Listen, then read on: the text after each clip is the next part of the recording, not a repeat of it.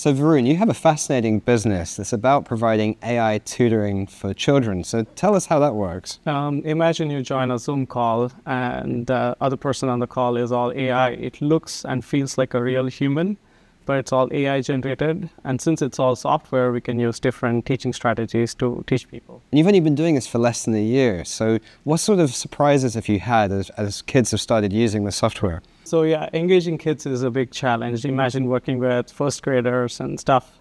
So you can come across all kinds of weird scenarios. You know, they might be suddenly singing or just talking to their parents and so on. So keeping them engaged, understanding what is happening in the room, and making sure that the teacher is able to teach them has been a challenge. So what's the workflow for the parent? They go to the website, they buy a course, and then they have a laptop for their child. How does it go step by step? Just like imagine you buy a course on Coursera or Udemy, it's the same process. They buy a particular course and they just launch the course, and then the teacher pops up just like you would join a Zoom call, and then the teacher will just run the entire course from there. So it sounds like AI tools have really been very fundamental to your business. So what sort of tooling are you using? We have been using AI through the entire stack. For the brain, we have been relying on all the LLMs. For speech, we have been using a bunch of speech models. And for the face generation, we built our own video model.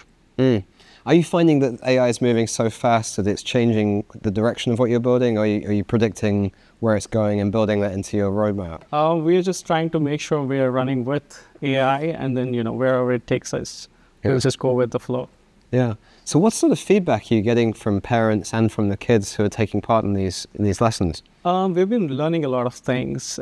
Kids, they like to do things their own way. So we have been trying to understand what is it that they like. There's a bunch of kids who like penguins. So if you try to teach them with penguins, they really like to stay engaged in that course.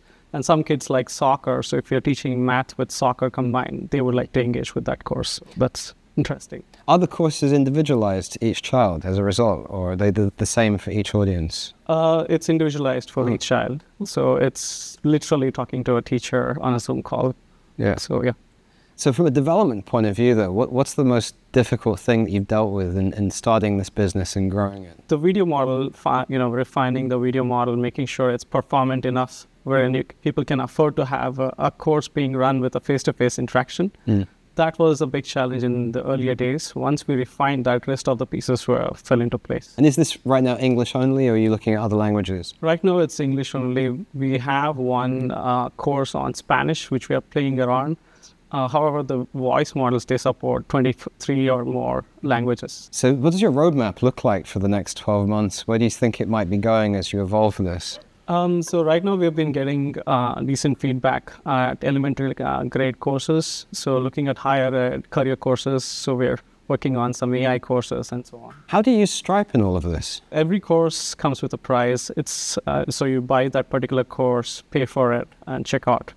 And then that course is available to you. Did you build the payment integration towards the end of the product, or were you always factoring in a payment solution as you were building it? We built it in the end. It literally happened in a day. Oh, really? So, yeah.